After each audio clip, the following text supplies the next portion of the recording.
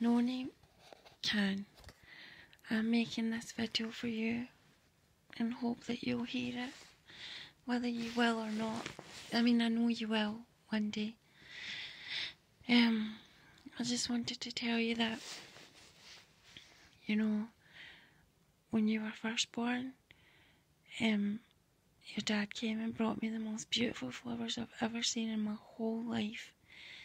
They were like mixed with orchids and see, when I was giving birth to you, I got the giggles, right? I had some gas, I think it was gas in air, and I got the giggles and I heard a joke. God told me a joke while I was giving birth to you, and I couldn't stop laughing. And your dad was looking at the nurse saying, "Is she okay?" And the nurse was like, "It must be the laughing gas. It must be the gas making her laugh." And that was making me laugh more because it wasn't the gas, it was God speaking to me. And oh, it was so lovely, Noni. And then, you know, just bringing you home, and like even your brothers, your sisters said, you and Noni are so like attached to each other. It's like you're one person. Like they would look at us because you were always on my hip. You were such a light wee baby, you know. And you know, you were so beautiful. Like one day me and the girls were in the park with you, and we made a daisy chain for you and put it on your head, and you were wrapped in like a white,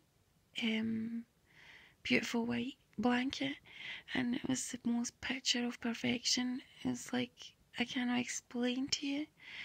And I don't know why I did it, but me and a friend of mine shaved your head. I do not remember why we did it, but I think it was because your hair was maybe not growing at the back. You know, when a newborn sleeps on the back and there's no hair at the back, it's baldy.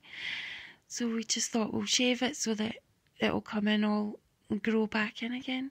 And you looked so beautiful when I put oil on your head, and you looked so beautiful, I'm telling you, Noni.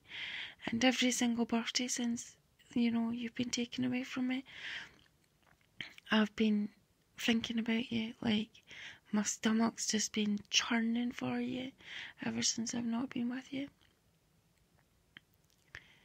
And I just want to tell you that I love you so much, and I can't wait to have you in my arms and see you again.